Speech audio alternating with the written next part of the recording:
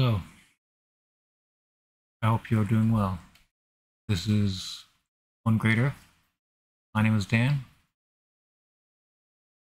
We got a lot to get into tonight. Fortunately, I am a bit late, feeling quite rough. Not do a show earlier tonight, unfortunately. But I'm here now, we're live. And we got a lot of stories I've curated.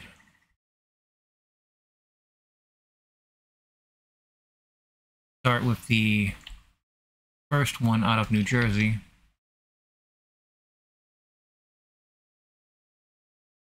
This is a 129-year-old dam in New Jersey, in Warren County. The Paulina Dam at $5 million USD in its demolition. $5 million to a dam, as we've been going over before. Some of these dams are so old, so dare I use the word decrepit, that they are absolute dangers. They are monuments of danger, ticking time.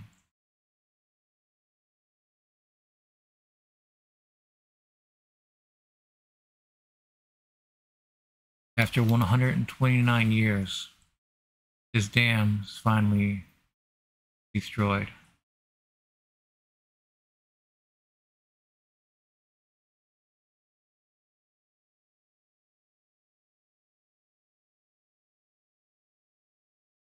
The project will reconnect 7.6 miles of mainstream and tributary habitat and will be the final step in a 3-dam removal watershed-wide restoration. Beth Styler Berry, director of the freshwater program at the Nature Conservancy,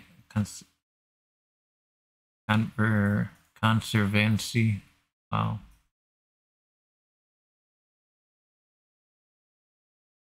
the Nature Conservancy, got it, told New Jersey Advanced Media this week, just days after walking the grounds. In the same organization which is leading Paulina Dam removal, moved the 109-year-old Columbia Dam in 2019, about 10 miles away. Proof of concept came quick in the form of shad. That is, shad is a fish.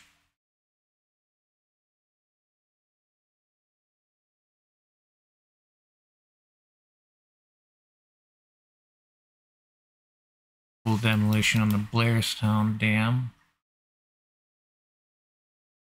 be underway as of now. After that, engineer, advocates, and tributary experts will monitor and review the land along the waterway to see how the riverbank responds. Now, this is a problem that's becoming far greater of a problem that's sneaky. It's a danger of aged infrastructure. Some of these dams are over 100 years old, and they might not be generating any power to anything anymore. What are they doing? Need to get rid of them. Instead of spending millions of dollars trying to restore a dam that's over 80 years old, just spend that same amount of money, apparently, just demolish it, have a healthier river ecosystem. We don't need dams like we thought we would before. They're making dams everywhere. There's thousands of dams.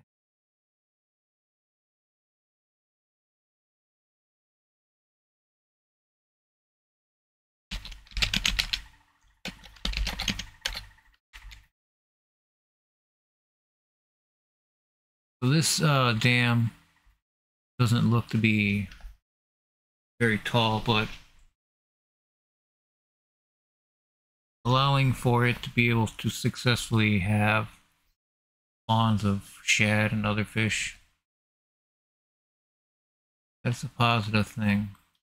Spending money on improving infrastructure by tearing down aged infrastructure. This is a trend I can get behind. Because normally you would hear about a dam being repaired and the amount of money that's budgeted for the dam is just quite low. Laughable. There is no money in dam repair. Some of these dams are so full of water they would have to release a lot to be able to be repaired. How much water? What are the effects downstream of the dam? Again, we're talking about dams that have control mechanisms for the water, not as much as this silt removal. It's these bunched up rocks.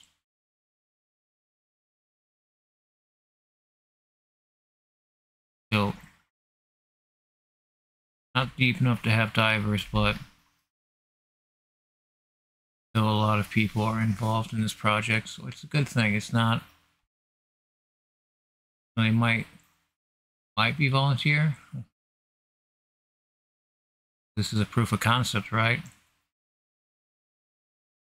After the removal, the lightweight East Coast fish were soon swimming up the Pauline's Kill, New Jersey's third largest tributary to the Delaware River, for the first time in over a century. Get rid of them. There's no sense in having so many dams anymore everywhere. We understand that rivers need to flow.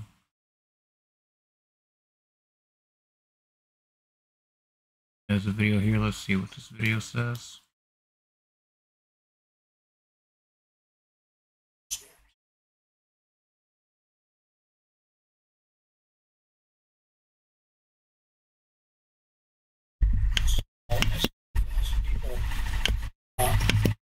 Protected by a large earthen dam from the water that has come down the river, and it's, a small reservoir.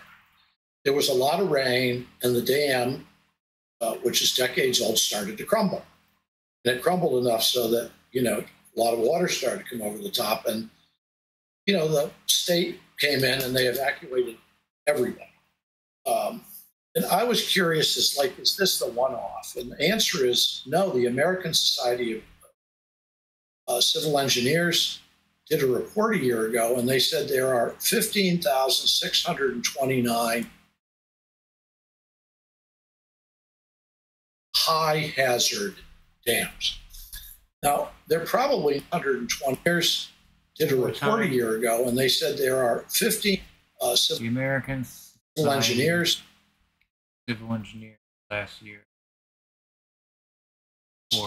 Did a report a year ago, and they said there are 15,000 marked at high hazard. 15,629 high hazard dams.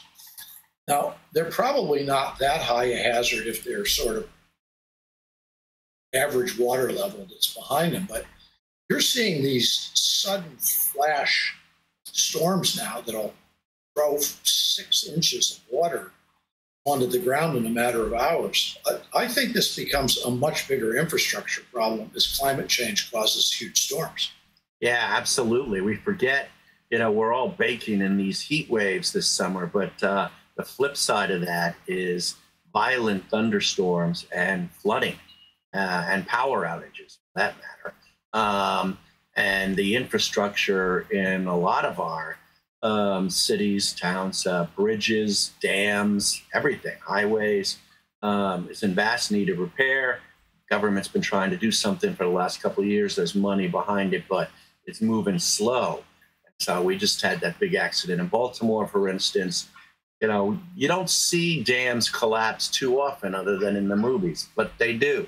And when they do, it's always a tragedy. Like you said, these 4 folks in Mawawa, had to evacuate. So I think we'll see a lot more of that. Those storms, they come when the rain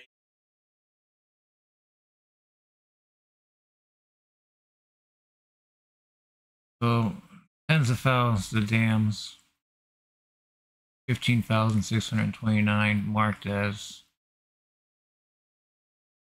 probably a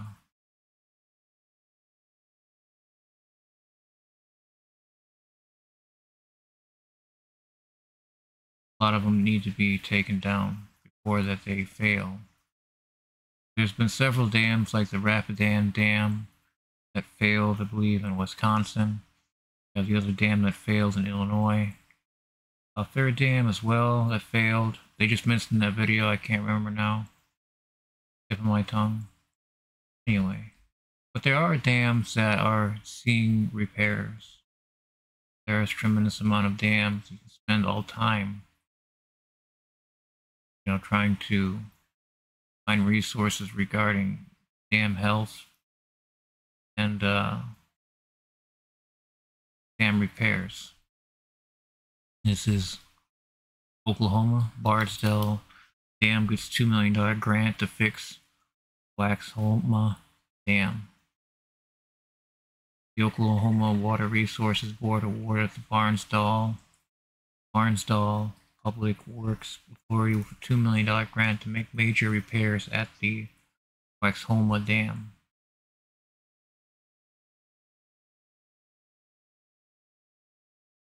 Dam spillway is crit damage with a large crack and scattered pieces of concrete as evidence.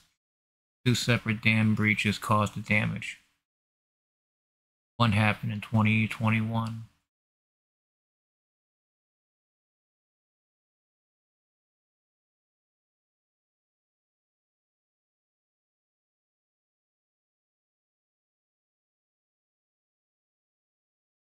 Waxahoma Lake is a source of drinking water for more than 500 customers. In the past, it was also a place for lots of family fun. Smith predicts once the dam is repaired, people will flock back to the area. I think it's going to be great for the community, Smith said. I think it will allow access back to parts of Lake Waxahoma that we haven't been able to access. Bill Coleman, a state senator, added in the release, "This is great news. I know that dam has been causing problems. I am pleased that this is going to help Barnsdall and their water supply. First major improvements coming to the town."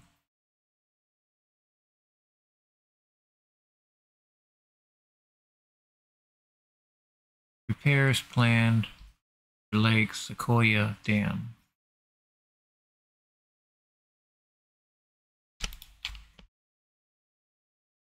Cherokee Village, Arkansas. Image.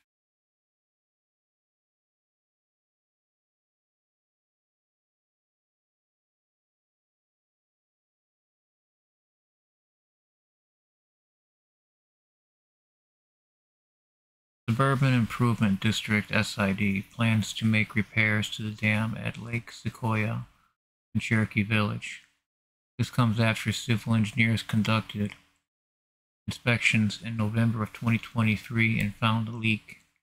The lake has been a hotspot for people to visit and enjoy for many years, which is something that we're seeing a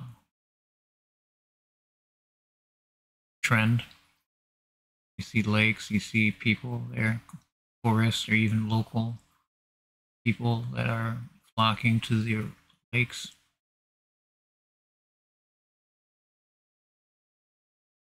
We have some lakes in Serbia and Italy that have dried up. You see also dams that have too much water. Any dam that has an earthen dam right now, going forward, is at risk as we understand it. It could cause intermittent failures that eventually lead to a colossal failure of the dam, like we've seen in Michigan before in Midland. Those dams are still destroyed. There's been no repair, no filled with water, no return to a lake. That's what these people are truly trying to keep is that sense of a lake, false sense of reality, because the lake isn't really there, being dammed up. It is a false lake, and where its floodplains are located could be very detrimental to people that live down from the spillway. This, how much will it rain compared to how much water needs to be absent from the dam to be able to make repairs, critical repairs?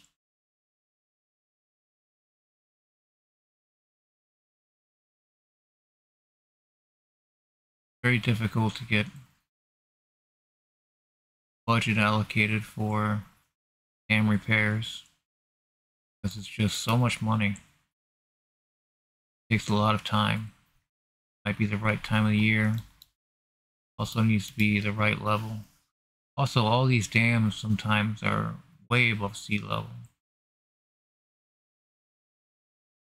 I don't think that matters.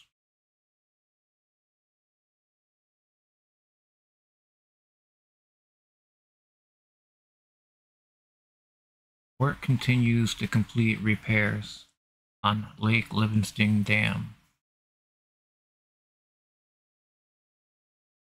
Work and repairs on the Lake Livingston Dam. As of Tuesday, the lake level is at 129, speaking of which, 129.81 feet above sea level, above mean sea level. It is anticipated that a lake level will fluctuate between 128 and 131 mean sea level for the next 3 weeks.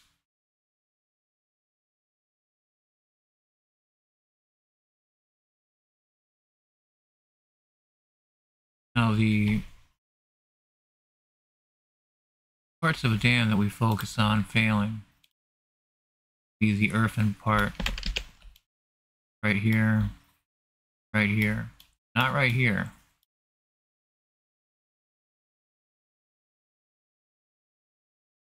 The built up earth around, let's see, the corner, flop over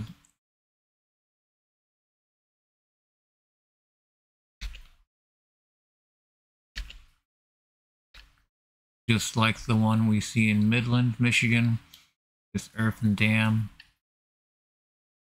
Although there's no risk of this dam, all dams with this kind of earthen feature, controlling water and containing it, are going to be at risk because that's going to be huge expansion, temperature changes, and the amount of weight that dirt, that earth, is packed in and built up over time can hold. And eventually it's going to get top of it, and it's going to go over the top of it. That water is going to cause physics to eventually use it like a saw, carving into it, or just enough that it can pop it out like a tooth or a glacier. A lot of the times, the failure that I see in dams, the result of the earthen portion of the dam failing, not the concrete, not the built up metal structures, but the earth packed in earthen side of it. You go have a storm that drops 6 to 8 inches of water in a few hours, can't keep up. You'll see dam failures in the earthen part of it, like we saw in the Rapidan Dam, as well as this Nashville, Illinois. About 200 homes were evacuated in Nashville, Illinois, as a dam failed Tuesday.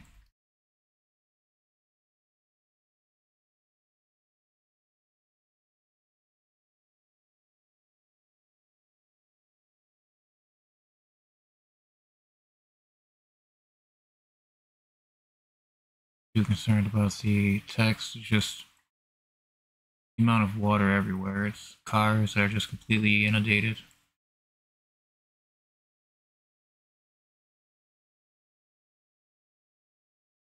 One woman had to be rescued from her home. About 200 homes were evacuated.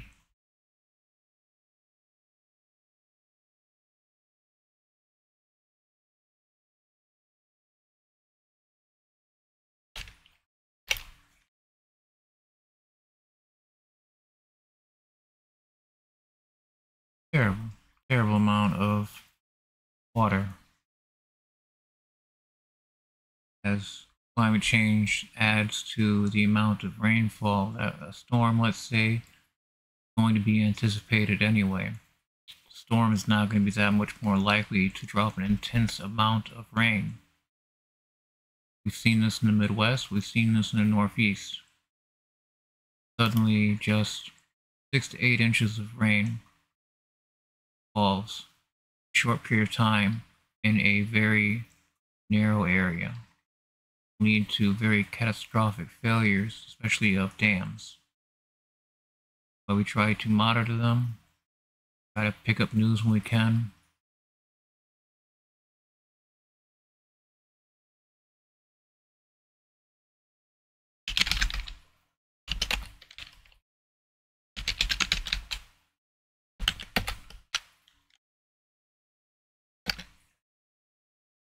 This is the Three Gorges Dam on the Yangtze River in China, Yaichang in China.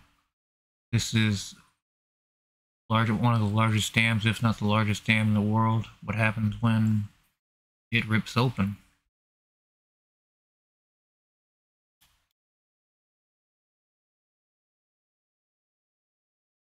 Six floodgates of the Three Gorges Dam were opened.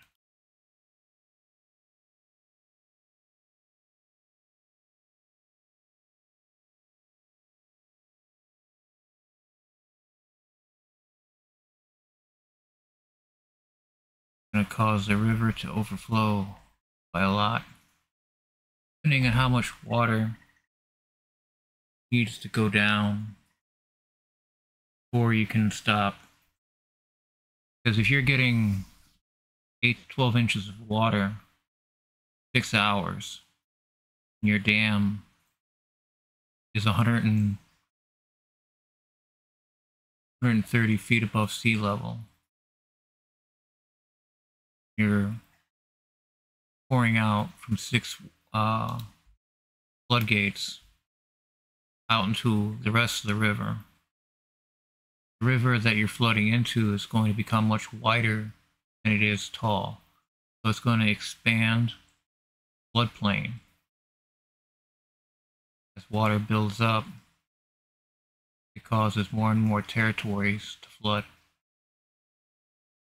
I don't mean just like, obvious. I mean, for real. The amount of water that's being unleashed, catastrophic to everybody downstream. Because it's going to burst its riverbanks by a lot, to the point that new riverbanks will be gained.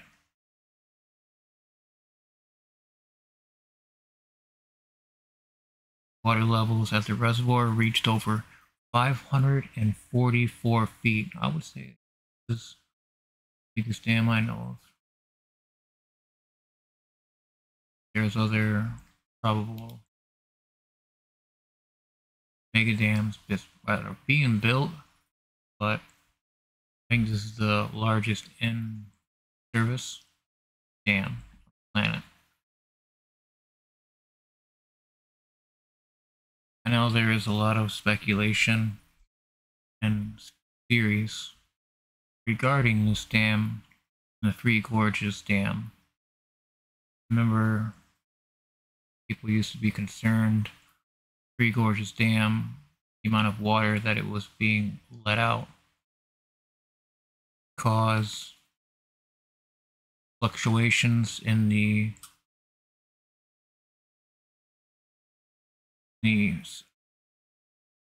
planet's orbit. we've seen some pretty incredible floods.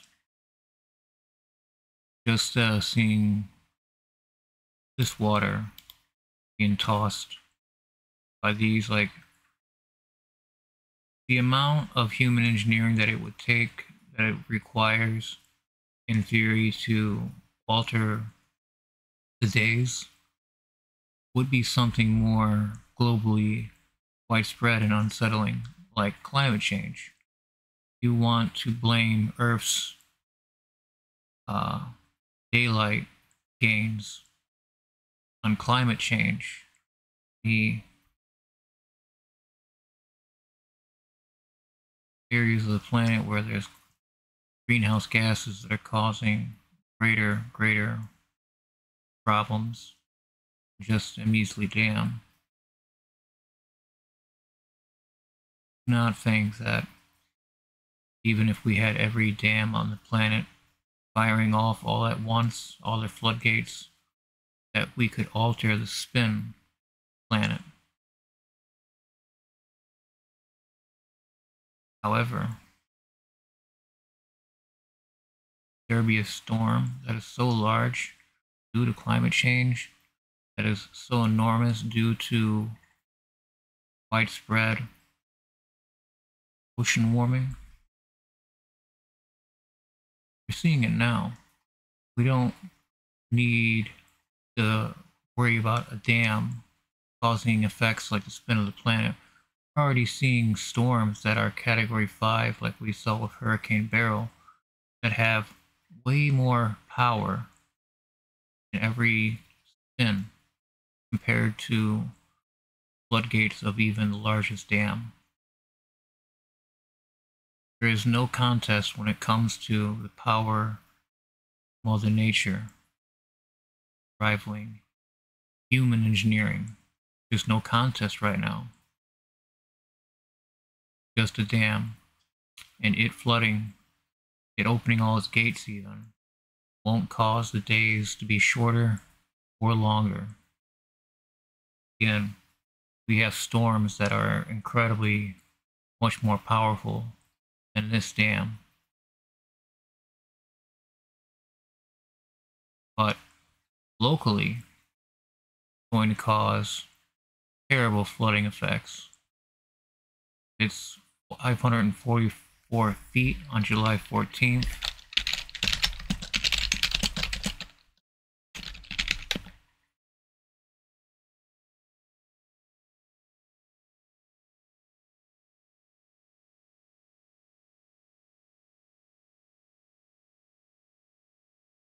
So it's 607 feet tall. And the water is 544 feet in the dam.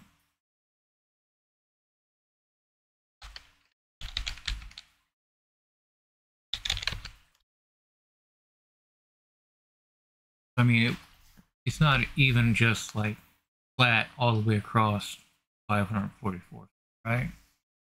Got to be some areas that are shorter than the rest. Can't rely on dams anymore, because it's always going to be a complete struggle in maintaining the water level due to climate change. There's one thing that we can walk away from knowing, that we are defeated. Our dams are defeated. A lot of them were built over 100 years ago. Even the dams that are built decades ago, still, are they worth the effort, they're worth the risk?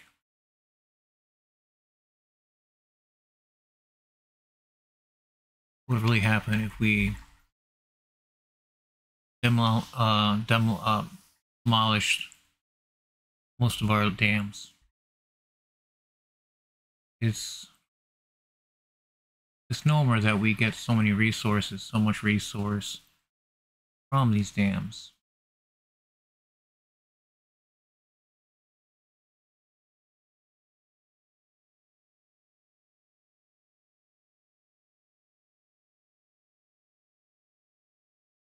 So many dams that even you want to imagine that power of these dams can alter space-time, then a lot of little dams going off altogether, their floodgates be able to alter less. They're constantly occurring. We would see days constantly changing, ebbing and flowing along with water. I don't think globally that we're in trouble because the Three Gorges Dam opens up. Locally in the greater region, yes, they are in trouble, as is dam levels become higher and higher each year. It becomes that much more difficult to maintain the dam levels. 544 feet, and it's just over 600 feet. It really doesn't have that much more room to grow, especially whenever you're seeing massive rains put in huge amounts of rain into this area.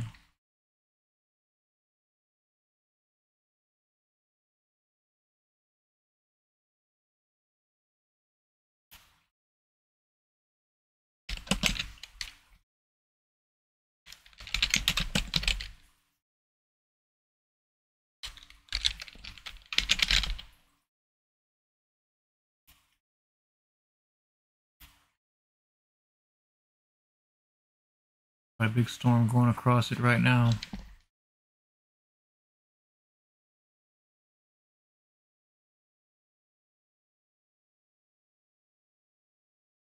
These also have effects here. Typhoons, especially this one right here. Marker there. Come up here. It's still going. Okay, so full extent of the storm is here, but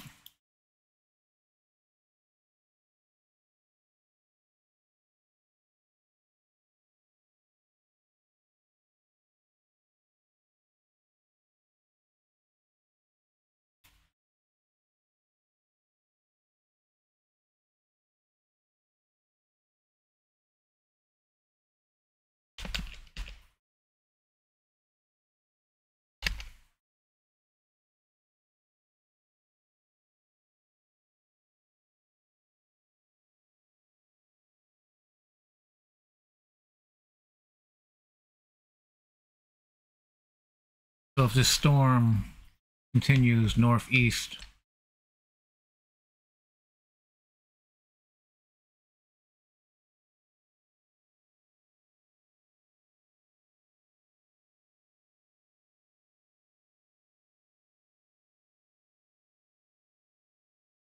could be looking at massive amounts of rain, especially with tropical storm just overhead, remnants of it.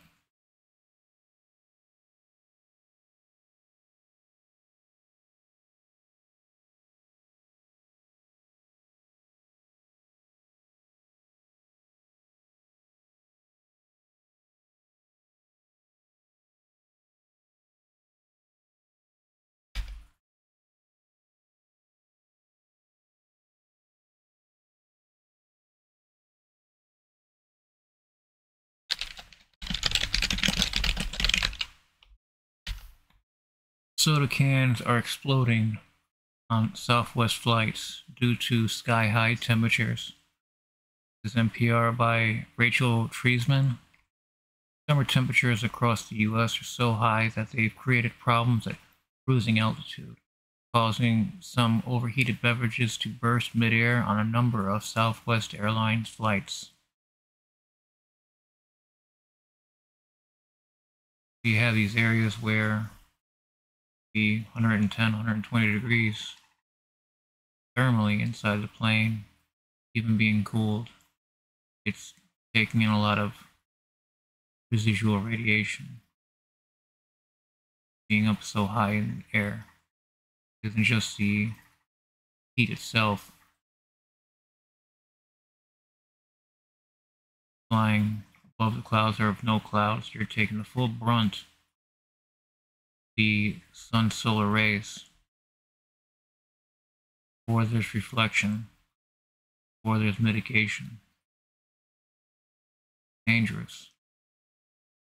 We do think that flight attendants should be paid more,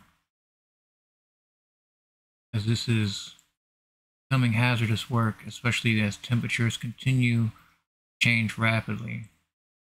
You have climate change affecting an entire industry, more so than just a glitch. What point is it unsafe to be in the air with people as passengers in a plane? At what temperature need to be? We know there's this established temperature. Helicopters cannot fly over 120 degrees Fahrenheit. We know that now. Is there a limit on how a plane can fly when it's 120 degrees? Is there just a lot more turbulence? What?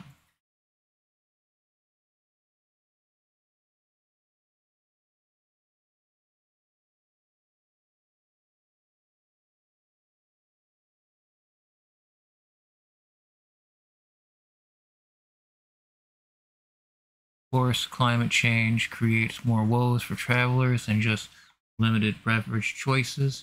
It intensifies weather events like floods and storms, makes planes flying harder. May also be to blame bumpier flights.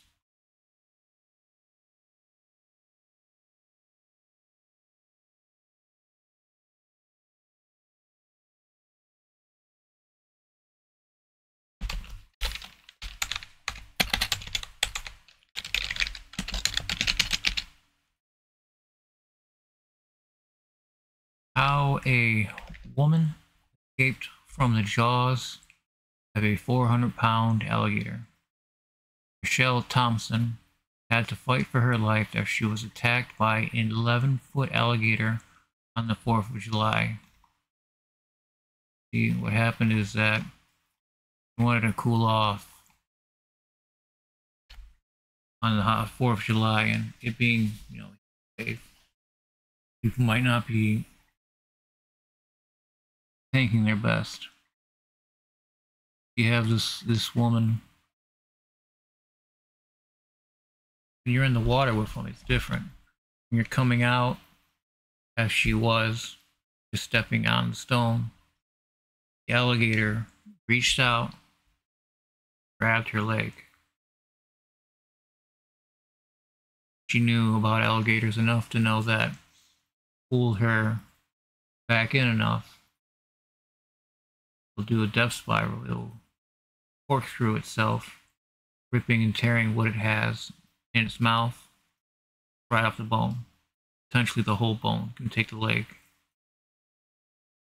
Alligators and crocodiles are extremely powerful in the water, especially when you're not. It has so much more friction to play with, or you experience the same as it's spinning. So it's spinning right off the top like this would be absolutely devastating for her survival.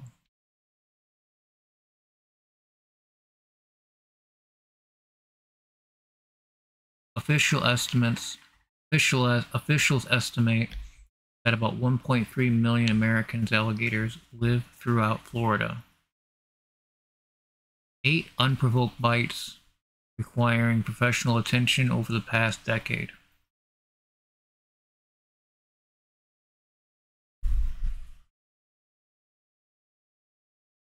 It's more human wildlife conflicts.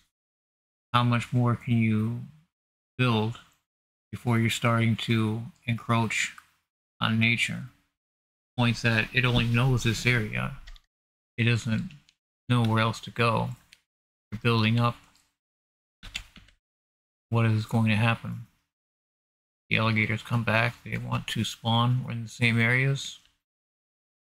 There's other ways alligators know it's home. Just us building up around it. still going to try. They're still going to try. So this woman, wanting to cool off on the 4th of July, took a dip in this river. I don't know if she knew there was alligators in it or not. I don't think she would have jumped in it knowing that there was an alligator that was an 11-foot long, 400-pound monster, pretty much. Prehistoric beast in the water.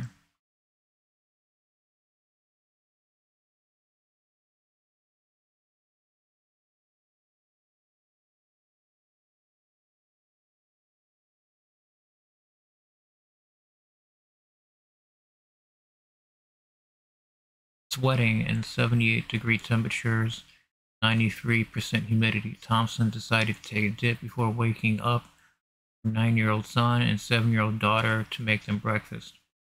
I was literally thinking in my mind, what a beautiful day. I'm going to have a great day with my kids. Then Thompson heard a slight stirring of water and saw a small ripple in her peripheral vision that quickly turned into an alligator head in an almost instant attack. Scar sunk his teeth into her right calf, breaking her fibula. It sounded like potato chips. Thompson screamed, waking up her son in the house. She turned her body and grabbed the nearest rock, but the gator yanked her hard, pulling her away from the shore. Remembering Scar's wound from weeks before, Thompson punched the side of his snout. He countered by jerking her again, pulling her into even deeper waters. The death roll. That's when I just screamed and gave it everything I possibly could, grabbing his top and his bottom jaw and prying as hard as I could. Thompson felt her leg come free and pushed the gator, launching herself away from Scar and onto shore. From start to finish, Thompson estimates that the attack lasted about 30 seconds. That's not much time. Especially an ambush predator. Ambush apex predator. Chances of survival if this thing would have pulled her in would have been low. Within 15 minutes of being bit, Thompson was getting medical care. So the power of an alligator comes from that first snap, break bone, rip through flesh. I've seen plenty of crocodiles attack and feed. And you see the legs of the zebra, different animals that are antelope that are trying to get across the river. That first clap from an alligator, or I'm sorry, crocodile, tremendous. It's one of the most powerful bites in the animal kingdom. This woman making a full recovery gladly after being ambushed by a crocodile. As soon as you lose eye contact with it, it knows. Eyes don't see you the way that you see it. It sees the world much differently. It has so much ambition, so much power. But so much power.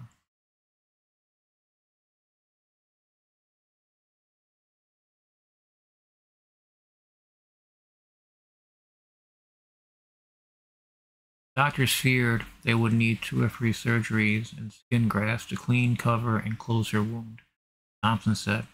But once they started working, she said, they determined that although she had a clean fracture to the fibula and loads of muscle damage, the gator hadn't torn off any skin or severed any major nerves.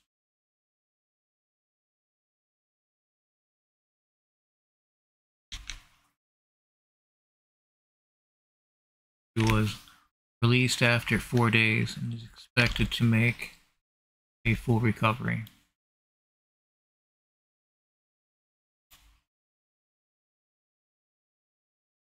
for the quite a battle that she's been through.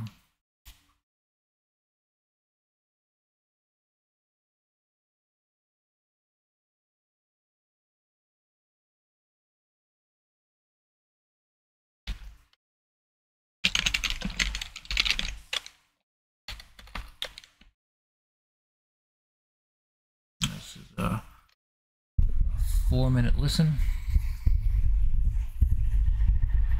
regarding the power outages that have plagued Houston.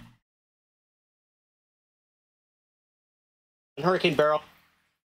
Devastating power outages, destruction by hurricane again underscored the city's inability by itself against events worsened by Category 1 hurricane across land. Landfall in Texas, the Category 1 storm left more than 2 million utility customers without power in the greater Houston area.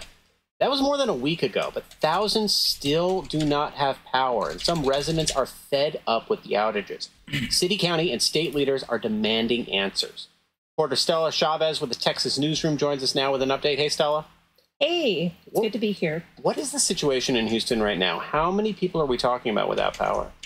Well, currently about 3,000 customers in the greater Houston area don't have power. Now, that includes the actual number of residents, which is much higher than that.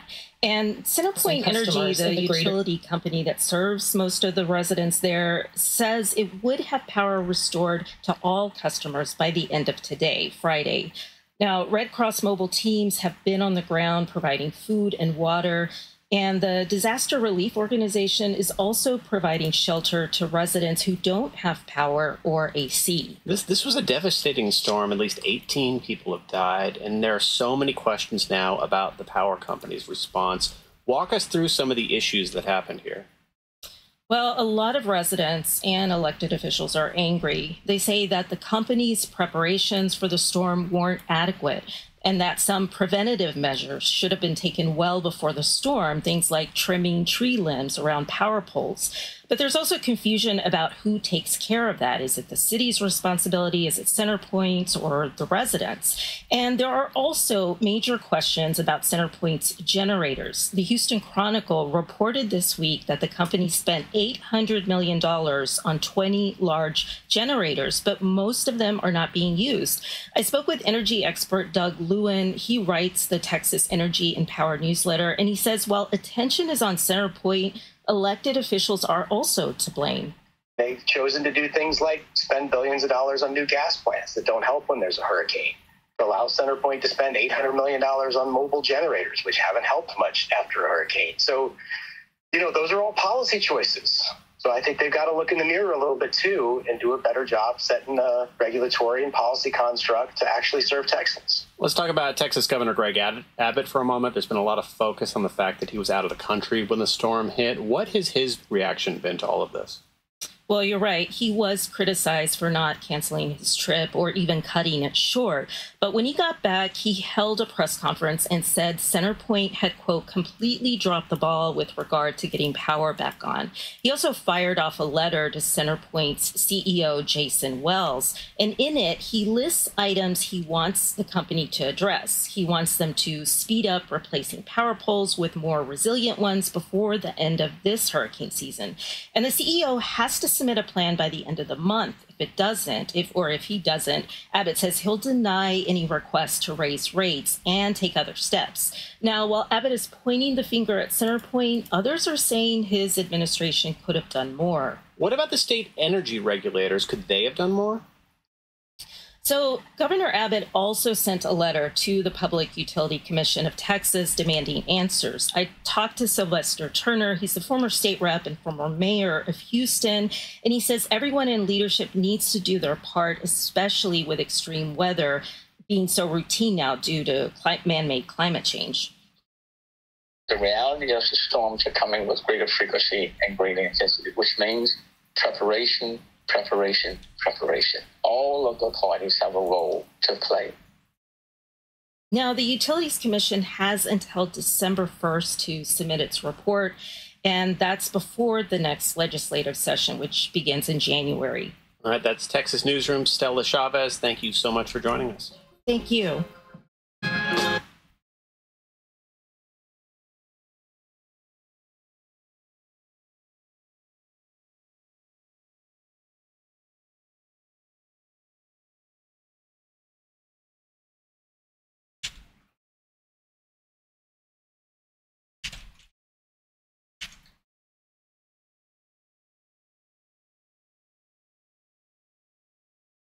Coming out of Pakistan, 19 bodies found in areas of Karachi. Ongoing heat. Sindh Health Department confirms deaths attributed to stroke. Karachi is reeling under a severe heat wave. Rise in heat. Tragic fatalities.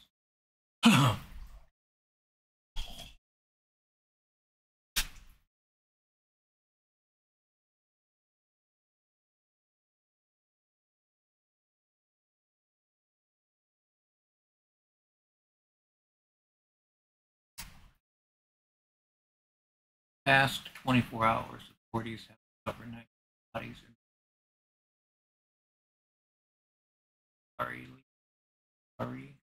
Dari. These were identified as drug users, highlighting the marginalized during extreme weather.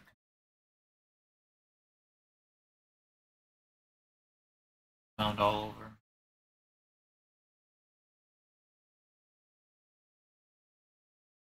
And news coming out of Pakistan, some of India, Africa, out of control. Southwest United States as well, and Mexico, all seeing record stroke and heat.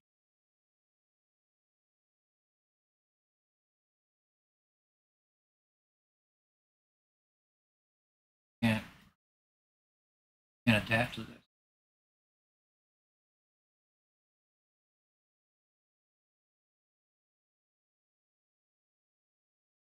Humanity adapt climate hazardous.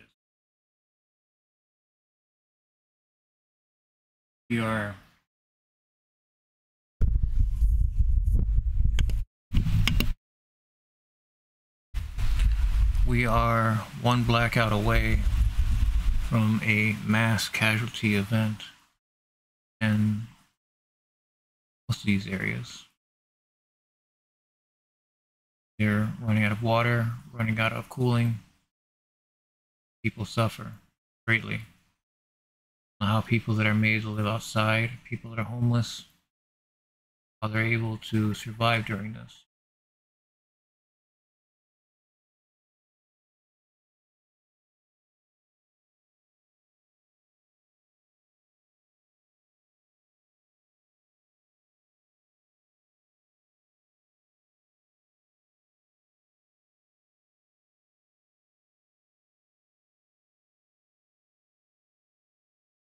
This is been pretty big news coming out of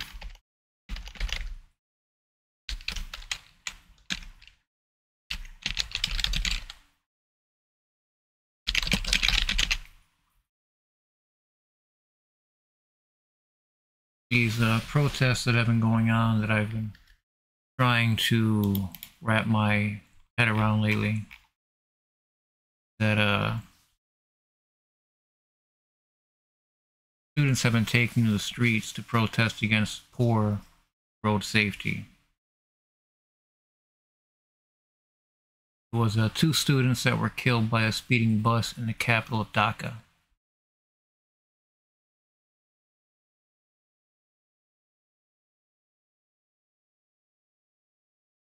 They started forcefully stopping vehicles and checking if the drivers had licenses to drive. So high schools across the country are closed. University across the country are closed. Internet access in Dhaka has been cut, which is Bangladesh's capital. We're seeing a disturbing amount of reports of students being targeted and attacked by machetes, by non-lethal ammunition. It is a massive breakout of violence.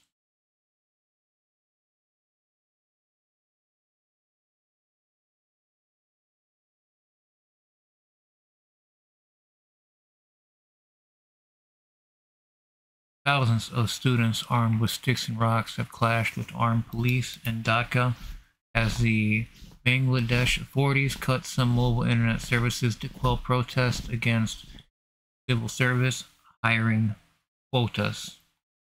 At least 17 people died during clashes at protests across Bangladesh on Thursday, local media reports, as authorities blocked mobile services across most of the South Asian country.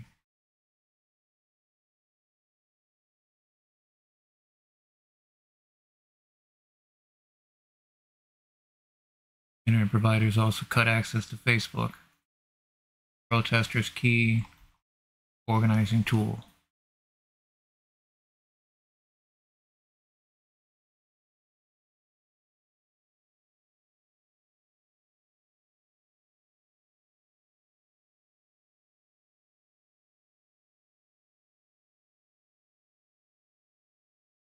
More on this later.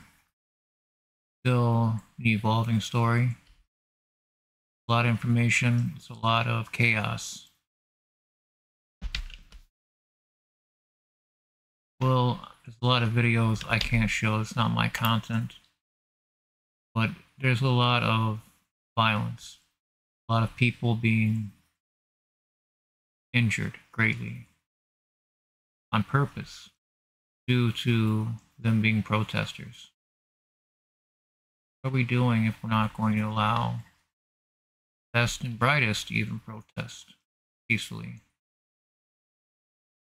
Use weapons on them, tear gas, 40mm rounds, shells. What are we doing? Why? Want to make the roads a safer place, right? They're taking matters into their own hands, trying to stop unsafe drivers and frisk them down for ID. The government had their chance to do the right thing. Now the government is tripling, quadrupling down on its efforts to quell the protests. That includes cutting mobile internet, cutting Facebook.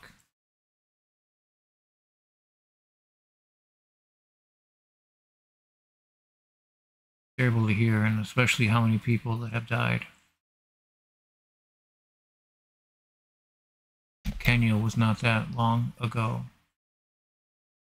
In Bangladesh. Struggle. Society.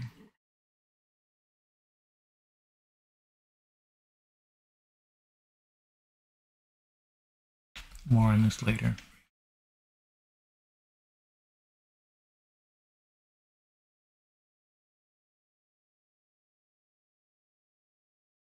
Anthropocene 6 mass extinction event predicted to be worse than previously thought.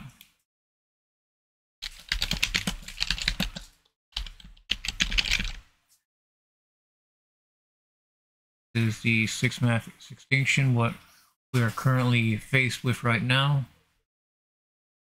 We're seeing a great loss of biodiversity across the planet that's stunning scientists and experts.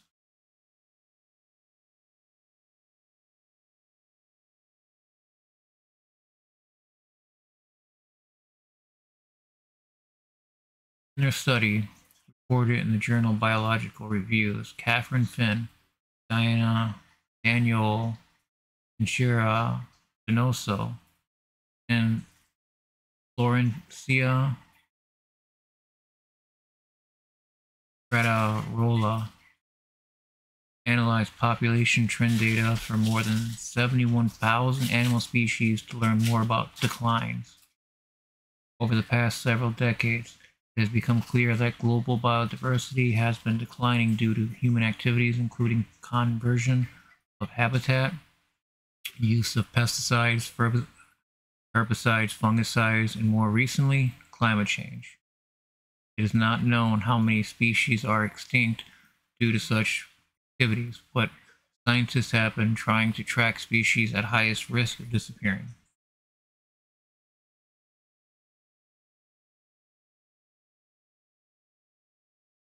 They found that 48% of species have declining populations and just 3% have rising populations. They also found evidence showing that 33% of species currently classified as non-threatened on the IUCN Red List are actually spiraling toward extinction. Amphibians are seeing the greatest drops in population. While they found declines for birds, mammals, and insects, they found it was less severe among reptiles and fish. More on that later, as fish are going to be seeing a huge threat when it comes to coral reef bleaching. We can see in the northeast United States and the Gulf of Mexico, around the world, seeing great huge pockets and stretches coral reef bleaching. It moves the sickness around the world, causing coral reef to give up its colorful algae, make them bone white, because bleaching in coral reef is heat stroke in a human being. The coral reef can recover if allowed to, but with what we're seeing here in these temperatures, with these rolling bleaching alerts, have little to hope for when it comes to huge portions of our coral reefs around the world surviving. Say some 30 to 50% affected or more. It's just such a great number that how can we not be in the sixth mass extinction already without understanding that we're losing species at an alarming rate. It should have started when we lost the passenger pigeon. In a flock of billions, the passenger pigeon used to be king of the skies. But due to habitat loss and overhunting, passenger pigeons, which used to be in the flocks of billions, no longer a common occurrence or in existence anymore. We lost a huge indicator species, and that should have been where all the questions started, is why did passenger pigeons go extinct? They were in the billions. We can't imagine a species going extinct, but it happens, and it has. Alaskan snow crabs as well. 2 years in a row, catches have been called off due to incredibly low stock, to the point that it's very difficult to find any.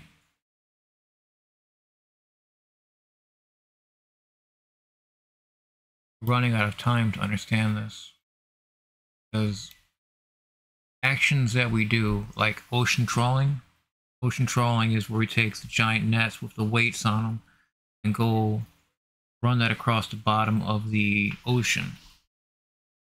Well, carbon dioxide that is kicked up out of its place on the ocean floor ends up in our atmosphere in 9 to 10 years. You take that, all these aggressive trawls over time, there's going to be 1 year that's going to be a huge spike of carbon dioxide in our atmosphere. And we're not going to understand why, because it's literally just going to come out of nowhere. It's going to screw our whole carbon budget out of planning.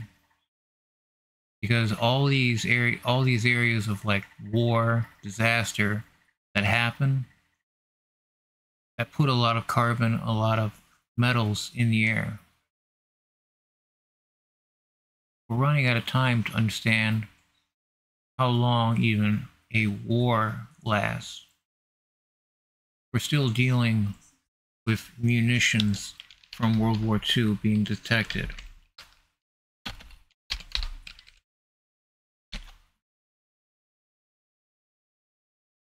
War is hell, and it never ends. Scars last forever. We're still seeing news such as unexploded ordnance being found in places. This is 2 unexploded Second World War bombs have been discovered during work to widen the A20 motorway near Rotterdam. 500-pound bombs were found near a railroad bridge in Borgrecht by surveyors checking the site for unexploded ordnance. They do not pose an immediate danger, but will have to be removed before work starts.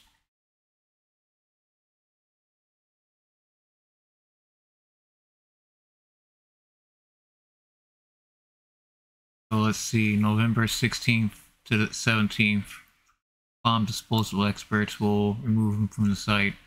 I hope that was the only 2 that are on site. It just seems curious.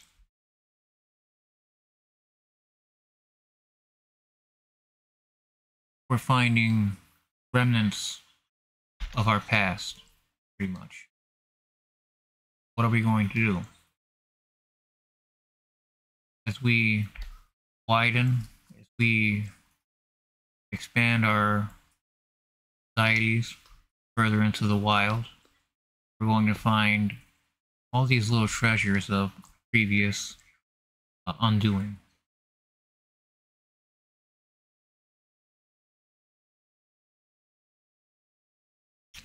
Thank you for joining me on this stream. If you haven't already, please follow me on Twitch. Is where I'm primarily going to be streaming live. If you're watching us on YouTube, you're watching the recording that I uploaded onto YouTube. As of YouTube causing great distress to me, they suspended my ads account, demonetized my account. Now you can see, like, this is the majority of the content that I've been doing is what you're listening to right now. Can't remember maybe one time that I swore a bunch, but I mean, I've been reassured that swearing isn't just going to be what is considered as shocking content for YouTube to ban my account, definitely suspend my ads account, demonetize my account, and make it difficult to appeal. I've tried appealing, but it looks like YouTube's eliminated the option for me to appeal, because from 10 years ago when I created the account, I made it as an organization for reasons I don't remember. 10 years ago, it's a long time ago. And what I did,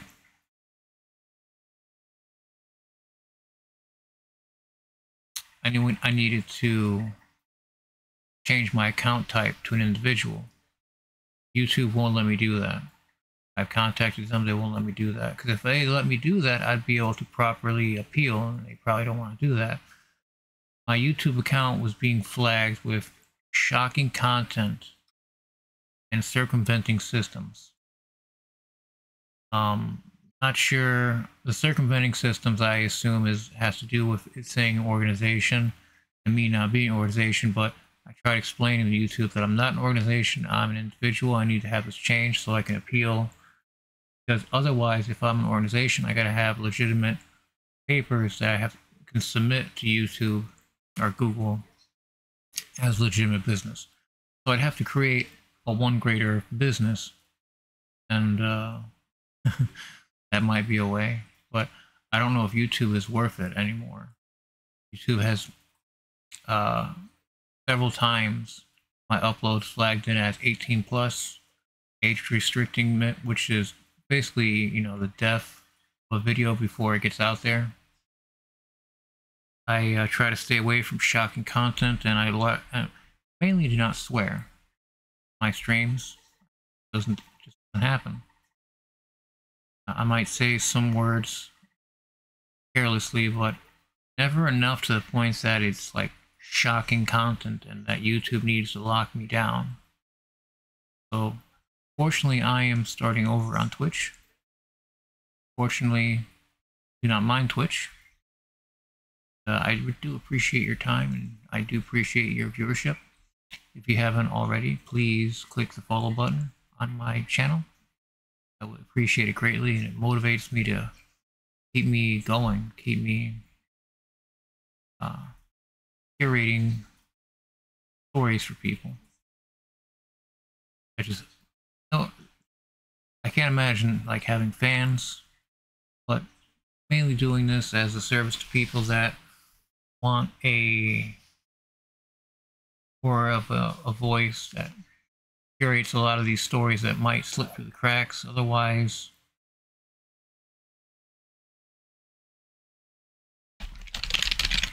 I do have a Patreon.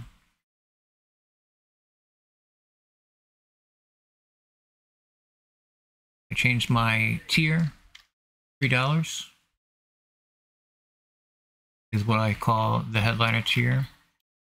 It's $3 a month. If you appreciate what I do here, if you appreciate the news that I bring, and that time that I invest in here, if you get anything out of it, I greatly appreciate if you would go to my patreon.com/OneGreatEarth and click the membership button. Take time to have my call outs. I'd like to call out John Mashan. Thank you very much for being a headliner. I greatly appreciate your support. I'd also like to throw out a shout out to Ashley, Sarah. Thank you so much. Your support means a lot to me. All right. Well, it's Friday. This is a pretty late stream in the day, in the evening. Usually it's later in the day whenever I stream. I try to aim for a 5:30 window p.m. Eastern. Didn't happen today, but still happy to get on here and make a stream. So until next time, I probably will not be doing a stream on Saturday or Sunday again. Just have to build up more news for Monday then. If you haven't already, again, please, I appreciate it greatly. Click the follow button on Twitch. Follow me on Twitch so you can catch my next streams when I go live. Thank you again. Please take care.